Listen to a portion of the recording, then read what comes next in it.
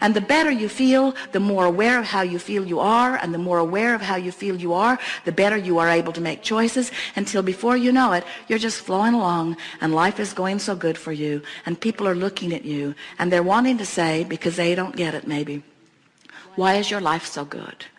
And you say, well, there's this stream. And I've got this boat. And I used to have these oars. I threw the oars away a long time ago. But I used to get in the stream, and I used to turn it upstream, and I used to paddle really hard, and I used to get really tired and really ornery. Like you could say. And then I realized it wasn't working out for me, and so one day I just let go of the oars, and to my surprise and delight, my boat turned around in the stream.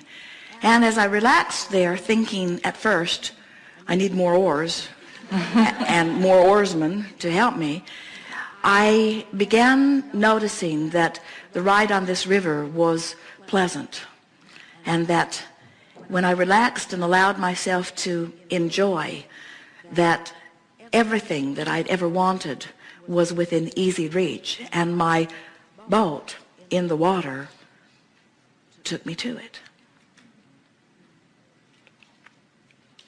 Odd, you say, that I gave up the struggle that I'd been trained to perfect, and in the moment that I did that, things started getting better. And I didn't ride very long on the river before I came to understand that I never had anything to prove anyway, and my attempt at proving it was what was messing up my life. There was never anything that I was supposed to do anyway, and when I stopped doing it, things got better right away. Turned out I was worthy without the struggle, but I couldn't get the reward until I stopped the struggle. Turned out that I was a good person anyway, and that there wasn't anything that I needed to do to prove that to anyone, because everything that matters to me, everything that is good, already knows my goodness.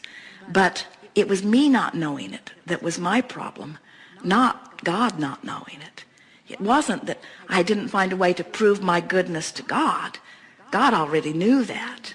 It was my letting myself know my goodness that was missing. So now I'm enjoying the ride on the river, you say.